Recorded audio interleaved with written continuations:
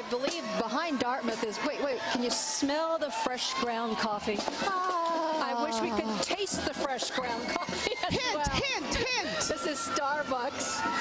From peppermint mochas, one of my favorites, to gingerbread lattes, to the classic pike roast. Starbucks, that is, has been the official provider of coffee for the San Jose Holiday Parade. And hopefully, Jessica, they deliver to some of us as well. A creme brulee latte would be fantastic. And maybe Danny the Dragon could bring it out to us, or somebody from the Happy Hollow Park and Zoo. We didn't have a chance to see them, but Happy Hollow Park and Zoo is so much fun.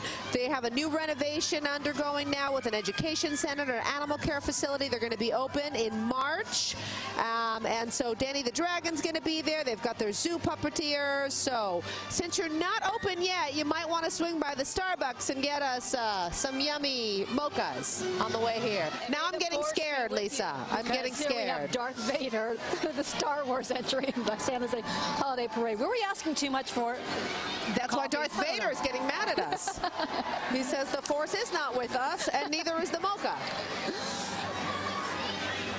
Now, who is Darth is coming with who exactly? Oh, is he followed by Raiderettes?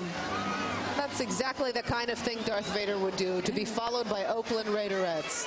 Because with the silver and black match with being a Darth Vader. And by the way, PayPal holiday helpers are holding up Darth Vader there. The helium version, that is. I think his name is really supposed to be calling, but Stewie doesn't seem